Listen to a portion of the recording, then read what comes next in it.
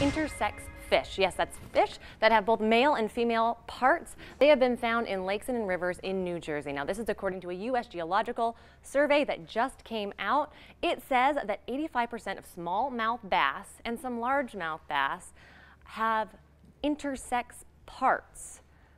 Now, what is that? Hermaphroditic? Is that genetically mutated? Tomcod, like you said, mutating to fit their environment?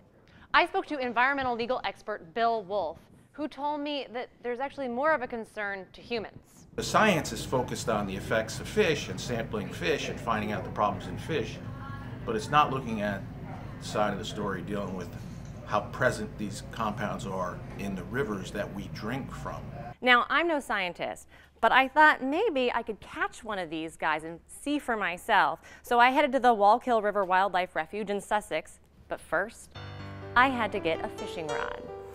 So I went to Bayonne to a cute little bait and tackle shop and picked myself up a fishing pole. Ooh, is it pink? Yeah. Awesome. Look at this bad boy. Research expeditions like this are not for the faint of heart. I am so far off the grid right now. I don't know where the I am. All right, this is way too freaking terrifying. There's like deliverance out here. I'm out. It was not where I wanted to fish. And then I found the perfect spot on the side of a river. Woo! Oh, that's so not happening. Oh my God.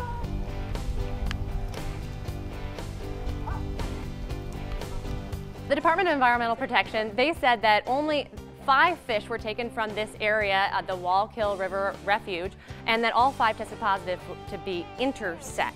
But they said that it's not a large concern for people who go fishing because you're not supposed to actually eat these fish. They're more of a catch and release, and that this area is strictly for sports fishing anyways. Now, sadly, I did not catch a fish, even though I was there all day long. Yeah, I'm sorry, little buddies. It was a rough one for your friend.